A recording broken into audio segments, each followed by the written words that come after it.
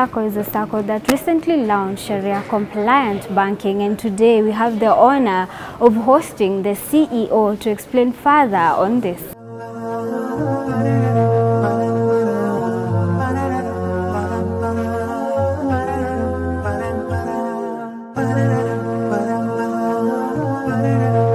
Assalamu alaikum wa rahmatullahi wa barakatuh. Alaikum salam wa rahmatullahi wa barakatuh. Welcome to ANNOOR. Thank you, HALYMA. Thank you for having me to the show as well. Briefly give us an introduction of STIMA SACCO. Well, STIMA SACCO is an institution that was formed in 1974. So that means we are 47 years old to date. Initially, at the very beginning, STIMA SACCO was a SACCO for the East Africa Power and Lightning Corporation, which was encompassing the 3 East African countries. But as you might be aware, back in 1970s, there was the disintegration of the East African community. And then from there, you had the individual power companies, like in our case in Kenya, you had KPLC. So from an initial membership of only 5 members of the then Kenya Power, Lighting and Corporation, we ended up having about 148,000 members currently. So initially, STIMA SACCO was, you can imagine the name STIMA means electricity, right?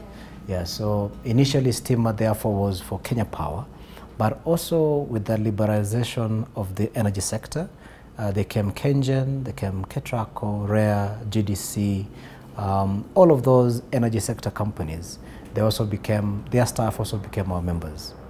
But around the year 2010, there was a change in the legislation that enabled us to open up a common bond.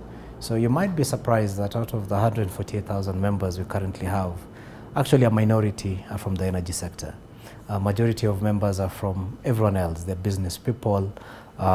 You'd find farmers, you'd find bankers, you'd find TV presenters, hosts. Any Kenyan outside there is now a member of STIMA. And the way I'd like to put it is this way. Do you use a phone? And what do you use a phone for? Do you charge that phone? Do you use electricity in your house? So if you use electricity in any form, then you can become a member of STIMA. So STIMA is open to any member of the public.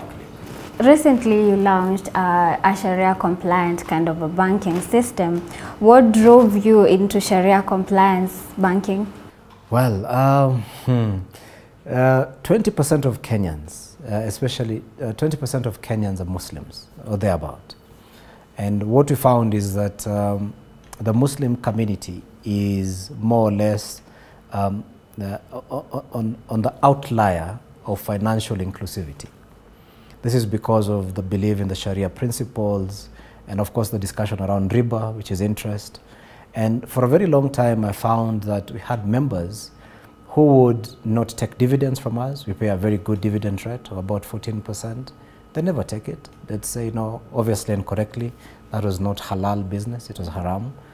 We used money for money to get the business for us.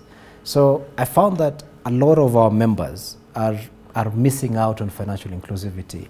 They're unable to take their children to school, they're unable to pay their medical fees, they're unable to buy assets because of that gap that exists of lacking financial inclusivity. And this is what made us think, okay, hold on, if you were to look at the bigger banks in Kenya, if I might just mention Barclays, KCB, if you were to look at these banks, the former Chase Bank, what you see is that all of these institutions, National Bank of Kenya, all of these institutions are pretty much conventional banks, but they have Sharia windows. And of course the question became why? What is it that the banks are seeing that we in the SACCO sector are not seeing? So the banks have been able to open a Sharia window and still retain their conventional business, but they're able now to accommodate the Muslim Ummah that has been unable to get financial inclusivity. So I think that was the main driving force, that there was a need behind it. In every AGM we went for, there's a lot of clamor around it from our membership. And do remember, and maybe I need to start from there, there's a fundamental difference between a bank and a SACCO. And the fundamental difference is that in most instances, I mean, with all due respect with my brothers from the banking sector, I do consider them an association of capital. It's money coming together. But we in the SACCO sector are an association of people. So it is people coming together. So there's ownership. You get ownership into STIMA SACCO. You pay your share capital of about 25,000 shillings or so, and you become an owner of that institution. And by virtue of being an owner, you have rights and you have demands, which is basically what we said we need to address. So the demands of our members, who are our owners, we don't have customers, we have members. So the demand of our members was that they were lacking financial inclusivity as far as Sharia was concerned. And hence the journey began. It's been a journey of more than 6 years before we came to this. Personally for me, I attended a couple of conferences, especially around Islamic finance, both regionally and internationally. And what really amazed me was that it was not the Muslims per se who teach on Islamic finance. It was our Christian brothers. And then I kept on asking myself, what is it that they know I don't know? It is expected that because I'm a Muslim, then obviously I know Islamic finance. The answer to that is no, that's wrong. You have to go to school, you have to learn, you have to understand the principles of Islamic finance, then base it on the Sharia law for you to really say you're offering Islamic finance. So it has been a journey of 6 years or so of discovery, even for myself as a Muslim, to try and understand and get to know my own religion a bit better. But most importantly is also to understand the fundamental part of the business of Islamic finance. MashaAllah, you've mentioned there's a difference between the banking sector and the SACCO sector. What does it take for a financial institution, in your case, your SACCO, for it to become Sharia compliant? So I think we need to start with where Islamic finance commenced from. So around the year 2008, in Kenya was the first fledgling of the Islamic financial institution in terms of a bank. And if I do remember, around 2017, there was the banking? No, the Finance Act, actually, of the year 2017. Went ahead to make changes with regards to various laws in Kenya. So you talk about the CMA, the Capital Markets Authority. You talk about the Corporate Societies Act, which governs us. You have the IRA and the like and the like. There are very many. The Stamp Duty Act. They're quite a lot. But the key thing here was that it was making reference to what had happened in 2008, that Kenya had come to an age, and that there was room for Islamic finance. So think about even insurance in terms of Islamic insurance as well, takaful.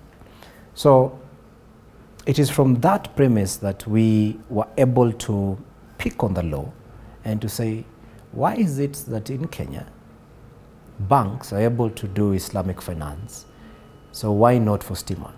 And I think we need to understand our mindset. And our mindset is this: there are 42 banks in Kenya in total. We are larger than most banks in Kenya. We have an asset base of 42 billion. And we kept on asking ourselves, why are these smaller institutions, some of them smaller institutions, offering a service that we are unable to offer? We do agree that our members are multi-banked. But on the other hand, as a SACCO, it is for our benefit, for our long-term sustainability, to ensure that anything that they need outside there, they can actually get within. So it is from that premise that we came up and said, what does the law say about Islamic finance? We went to the Cooperative Societies Act. We got to see models that had been applied by the Commissioner of Cooperatives, who has been very supportive, and the PS, ANNOOR, has been very, very supportive as well. So we looked at the bylaws that they had created for the cooperatives in terms of Sharia. However, there was something missing. What was missing is that STIMA SACCO is a conventional SACCO. But what the ministry had done was purely for the Islamic financial institutions. And therefore, a conversation began. We are conventional. We see the banks do it. And we believe anything any financial institution can do, we can do, and we can actually do better. So we went to our regulator, had a very deep discussion around that. But internally first, like I'd mentioned, starting from myself, I had to understand Islamic finance, and the first thing that I did was to join the Ethica Institute of Islamic Studies, where I got a certification. I'm a certified Islamic financial executive. I also have, it's called a CIFE, CIFE. I'm also a CIFE in accounting and a CIFE in financial analysis. So the idea behind that was to truly understand, you know, the bolts and the nuts of Islamic finance. And to be very honest, I I was a bit uncomfortable being taught by non-Muslims. And I felt, okay, hold on, I'm a Muslim. I need to know these things. What's happening? I mean, why would I be taught by non-Muslims? And that became the challenge for me. So from there, I've trained more than 14 of our staff as well. More than 14. They're undertaking the CIFE course. Majority of them have passed, about 6 or 7, through the whole value chain of that institution. So it's a difficult question to ask because it starts from the very structure of who we are as an institution. We are a SACCO, we have a board, we have board committees, so we had to come up with the Sharia Advisory Committee as well. The only SACCO in Kenya with the Sharia Advisory Committee, a conventional SACCO with the Sharia Advisory Committee. And that meant convincing also the regulator that this is not beyond, we have what is called 7 cooperative principles, that we're not breaking any of those 7 cooperative principles. And in any way, that those 7 cooperative principles are aligned to the Islamic finance. So we started internally, got to know what we don't know, got the knowledge, the understanding, brought in the experts from various banks. I'm very thankful for very many banks, including Gulf African Bank, the CEO, a very good friend of mine, really supported me in terms of coming up with that initial idea. Just somebody you can bounce off ideas with. And from there now we're able to go ahead and have the Islamic financing. MashaAllah. Let's talk about the 4 products you recently launched under the Sharia compliance. So in terms of products, what we did, perhaps I need to explain the conventional side. Yeah, go ahead. And then I can bring in the Sharia bit. So as a SACCO, as I mentioned, when you become a member, you pay 25,000 bob, and that is your shareholding, and you become an owner. So we've been giving a return on that, 14%. Obviously, that's interest. Haram. Riba. We've also, as a member, once you pay the 25,000 bob, you also bring in an element of alpha deposits, monthly contributions that we've actually been paying an interest rebate on, again, another riba. So what we did was to ask ourselves, how do we ensure that all of this is Sharia compliant? So there are various principles to apply, like sukuk. Sukuk is certification, whereby you can be able to own an ownership in an institution and get a return from that institution, as long as the income being generated is not riba. So the products that we have are predominantly what you call asset-based, and maybe that's where we need to start. What is this thing called Sharia product? What is Islamic finance? It's very simple. Islam has no problem with money. Money is purely a commodity. It's a medium of exchange. That's what money is. Money is not good, neither is it evil. It depends what you do with it. Now, what makes something riba or something have interest is the perspective that, HALYMA, you ask me for 100,000 shillings. And I tell you, okay, it's okay, I'll give you 100,000 bob. But I'm telling you, from 100,000 bob, you need to give me 110,000 back. An interest element. That is the riba bit. However, HALYMA, if you were to come to me and to say, I need a laptop, as an example, it costs me 100K, and I want you to finance for me. Buy this laptop on my behalf. So what STIMA would do, or any Islamic financial institution, would be to go ahead and buy the laptop and agree on a profit margin, because it's a business, that I can charge you. So the underlying principle around Sharia or around Islamic finance is that it has to be asset-based or asset-backed. So majority of the business that we do in terms of conventional is not asset-based. It's a member coming and saying, just give me money and we give it out. But one of the key components of making sure a product is Islamic, is within the Sharia compliant, is really to have an asset-backed. It has to have an asset behind it. So let's discuss about the profit that I'm going to incur by virtue of having gone ahead and actually bought this commodity and handed it to you. This is the same principle you use in terms of business. If you go to a shop and to buy something, that person bought that item at a particular cost price, but they put a markup on it to sell to you. So that is very compliant. There's no interest involved. So for instance, it's a car. You buy the car on my behalf, and there's nothing I'm giving in return in terms of money, extra cash. If the car costs 100,000, for instance, maybe I give you land worth the same amount. That's now what you guys will use in terms of now to remove the riba part of it. No, the riba part will be removed from the car itself. The car is the asset. The riba bit here would be, you say, I want 2 million shillings, give it to me, I'm going to buy a car. And I give you 2 million, Bob, and I have no idea what you're doing with it. Probably you never went ahead and bought a car. You bought a house or bought something else. So the asset part means this, is that you come to STIMA and say, I want to buy a car. I've gone to DStv, I've seen this nice, I don't know what car you like, Ravate or whatever it is. So I'll go to DStv and buy the car for you. On top of that, I'll add a margin for myself, which is the profit, and sell to you. That's not riba. It's not riba. Riba element is the asset back, is the lack of the asset back element of a transaction. Riba is me saying, take 2 million shillings or borrow 2 million, Bob, and there's nothing in between. So, and look at it this way, and from time immemorial, including the time of our Prophet, peace be upon him, there was trade. But was trade based on cost? And then how do you survive? And look at that. Farmers would go ahead and plant their dates and they'll sell them. So are they selling it at cost or they sell it at a profit? Islam does not forbid profit. Islam forbids riba. It's the interest bit. And the interest is coming about because there's nothing, there's hewa. You're giving money for money. And that is what most banks, most conventional SACCOs do. They give you hewa for hewa. 1 million, take a million, Bob, 10% interest rate. That is the riba bit. But if you come to us and say, and that's a very important point, what makes you Sharia compliant is the part that we partake in the risk of that product. We actually buy it. Say you're buying a house, we'd use something called diminishing musharaka. So if you have a house of worth 10 million, Bob, that's what you want to buy. STIMA SACCO will go ahead and buy that house of 10 million and sell to you. As you pay out, diminishing musharaka means my share in the housing diminishes as yours increases. So if the house is worth 10 million, Bob, you're paying 1 million shillings, say every year. That means in the end of every year, the portion of your house is 10% and mine is 90 in the first year. The second year, yours is 20, mine is 80. But I have ownership in that house. If anything happens to that house, we will incur that loss. That's not what banks do.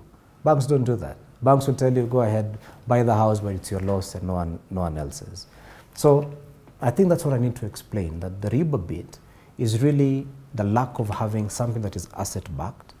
Number two, a very important component of Islamic finance is certainty. If you're coming to borrow from me, and I'm telling you that this house is 10 million shillings, and I have a cost of buying that house, because otherwise I'd close shop. They cannot come and say, the house is 10 million, and therefore take 10 million, and that's it. Then how do we sustain ourselves? There's a cost element, and that is what the profit you're putting on board. The people you pay salaries, the processing, you have to go charge the property, the lawyers were involved. So all of that you have to ascertain in your profit and to say, in terms of my profit, I need to take care of my cost.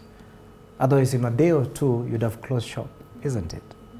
So the second bit, therefore, is certainty. And that means you cannot play around in terms of the amount of money you're supposed to pay. So say we agree the payment will be 12 million, including any costs that we do incur. I cannot come back to you and say, hey, you know what, there's fluctuation, CBR rate, and because of that, we are going to change the pricing. The third bit is, and that's what they call garar, uncertainty. The third bit is contractual certainty. So you have to ensure that everything is actually written down, is on contract, is very clear for both parties, again, so that you do not throw a curveball later on by introducing hidden costs and hidden charges. So you have to be very clear around that as well. I hope I'm making sense to you. You are, but I don't. The point that I think even the audience would love to understand, with the Sharia compliance banking, how do you benefit as an institution? Yeah. I talked about the profit. Yeah. You have a profit. So if you buy a product, I buy a product, I have a margin, and I sell to you. Now look at it in the conventional sense. In the conventional sense, you just borrow money, and from the money, I charge you an interest, and that interest is what I share with you. So for Islamic finance, there is sharing of profit and losses. If I incur a profit, I share with you. So from that transaction, at the end of the year, for those who have taken ownership into STIMA, are able to come and say, you know what, how much money did this line of business generate for us? And based on this generation of money, then how much money am I giving back to you? So that is one of the key components of Sharia compliance, that you're able to share profit with one another. Similarly, if you incur loss, and I know this is a sensitive area as well, but in case you do incur loss, then if you have to think about the mudarib or the mudaraba concept, would be able to share the losses with you as well. So there is profit share and there's also loss share as far as Islamic finance is concerned. You want to talk about the products? So the products themselves, I think I've sort of talked about them. The first product we have is a sukuk that enables us to have share capital. That is the ownership of the institution, whereby you're able to be part and parcel of the owner of STIMA. Number two, we have a product called, it's a card prime account. All our products are called Yasar. Yasar is an Arabic word that means wealth, affluence, and we are hoping that we'll be able to create that for our Muslim members. So that's our second product, it's called card. There is no cost whatsoever. In that particular one, you're able to put money into STIMA, like in a savings account or a current account. We don't charge you, you don't charge us. That's your money. So you trade freely. There's no costs, there's no monthly contribution, there's no monthly charges, and this will enable you to get access to things like checkbooks and our ATM facility. We are not yet there in terms of the mobile banking. For the mobile banking, we're introducing a product called Salam or Tawaruk. Now for this one, will enable us to be able to buy, to be in a commodity exchange market, whereby we can be able to buy on your behalf, if it's palm oil, whichever business that they're doing on the other end, so that we're able to lend to you over the mobile phone. We're not there yet. It's where the bigger, more advanced Islamic financial institutions are. They're able to lend to you via mobile. Now, this is why you need to be careful, because again, you cannot lend money for money. So what is backing that transaction behind the mobile phone? And in most instances, we have what is called commodity exchange markets. There are three main ones in the world. One is based in China, the other in India, the other in Malaysia. The one in Malaysia is called Bursa Malaysia. And in that one, it enables the Islamic financial institutions to partake in the purchase of commodities like palm oil across over the commodity online exchange market. They're able to buy for you and also to sell on your behalf and also incur profit within that period. The other product we have is around, I've talked about the diminishing musharaka. If you're buying a house and you're seeking us to buy that product, and because you might not have the capacity of paying 100% at one time, you're saying, allow me to pay kidogo kidogo until the day that I'm able to reach 100% payment. So that is a diminishing musharaka. We actually have that as well. The other one is around the mudaraba products, which is really investment. What it means is that you give us money, allow us to partake in Islamic finance, business, allow us to finance other people who are within that particular framework. From the money that we make, obviously we give you a profit back. It is almost the same as fixed deposit, but different, because in a fixed deposit, you already know the rate. You're already told, you know, put money here, at the end of the year, we'll give you 10 or 12% return. We don't do that. What you're saying, from the money you give us to trade with, we will trade the business in a halal way, and from that income that we generate, we're also able to give it back to you. Again, we go back to profit and loss share as far as Islamic finance is concerned. Mashallah, are the products only limited to your target market, which is the Muslim community, or are they open to even non-Muslims? That's a good question. So what's our target market? The Muslim community, because it's Sharia compliance. Yes and no. The product is very good for the Muslim community and the Ummah.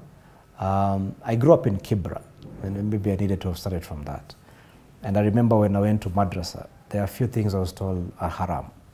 And as I grew up, I really wondered, was that the right approach of being taught? I remember being told, and this is a problem sometimes you find with our teachings. Very rudimentary things, like for example, I should not board a vehicle, because during the time of the Prophet, the great Prophet, peace be upon him, there were no cars.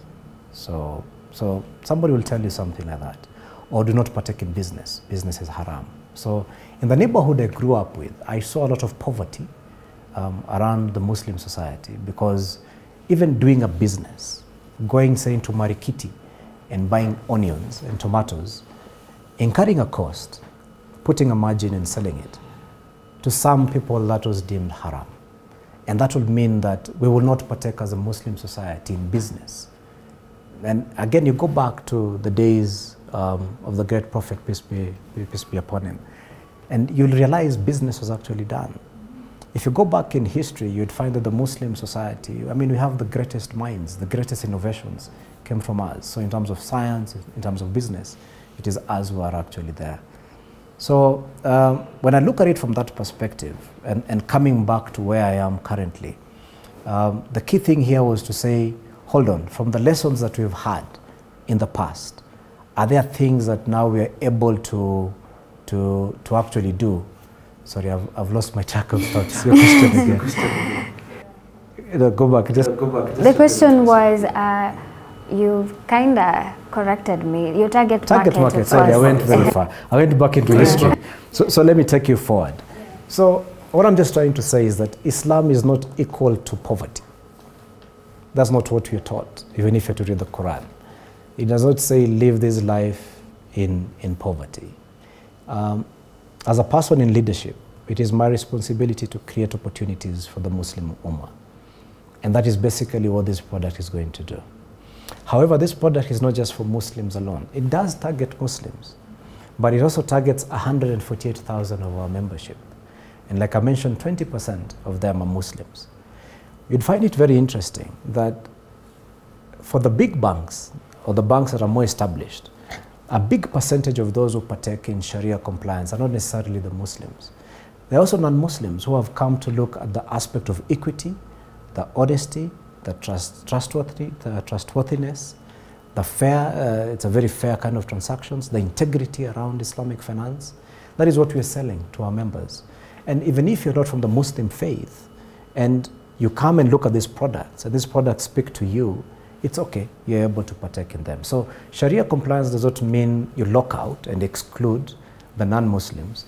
It just means include the Muslims into the financial inclusivity, which is basically what you're doing. So our target market is every Kenyan outside there, irrespective of their religion, their tribe, where they come from. As long as you're a Kenyan, you're able to partake in Islamic finances. And they should be open to purchasing the products, inshallah. There was a question from the audience. Some Muslims don't trust Sharia banking. They say there's a hidden interest in it. What are your views on that? It's a valid question to ask, and even I asked myself that question over and over and over again. But it goes back to the very understanding of what is interest. So define interest for us. Profit is not interest. There's a very big difference. Profit is halal. If you own a shop and you're able to buy bread today, and you go to, who makes bread? Whichever company makes bread, or milk, and you come to your shop, you have incurred a cost, you've incurred transportation charges, you need to pay rent, you need to pay yourself to sit there to avail that bread to the next person who's coming in. That is not haram. That is pure profit. And this is what the Islamic financial institutions are trying to bring into the picture, and to say, even in terms of, we don't lend, we finance you. So that there's something, there's an asset somewhere, there's something tangible I can touch and say I provide it to you. So once you bring in the aspect of asset-backed, then the aspect of interest ceases, and we start discussing an issue to do with profit. So in some of our products, we actually have to disclose to you the cost of the product together with our surplus on top. So there's nothing hidden around there. I bought a laptop at 100,000 bob. I'm willing to sell it to you at 110K.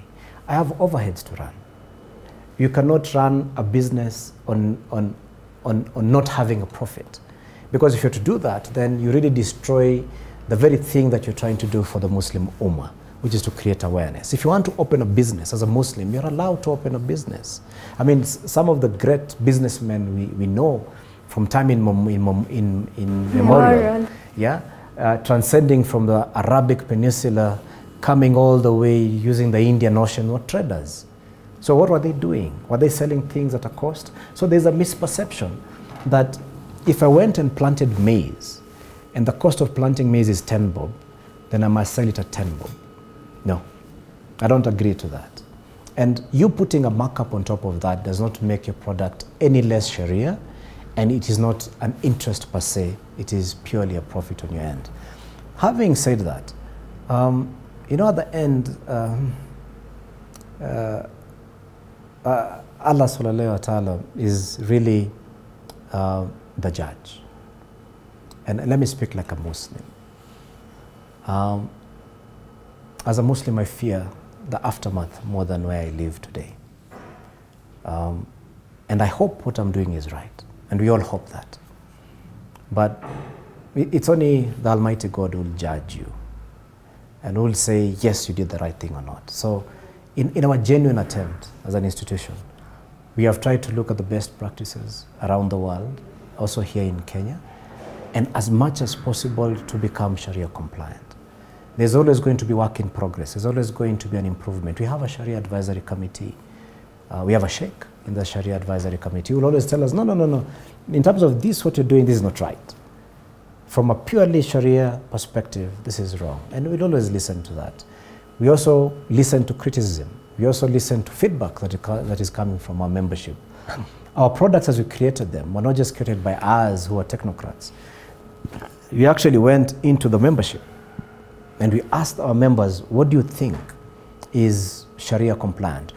Are you okay with these products that you're coming up with? Do you have reservations from a purely faith perspective?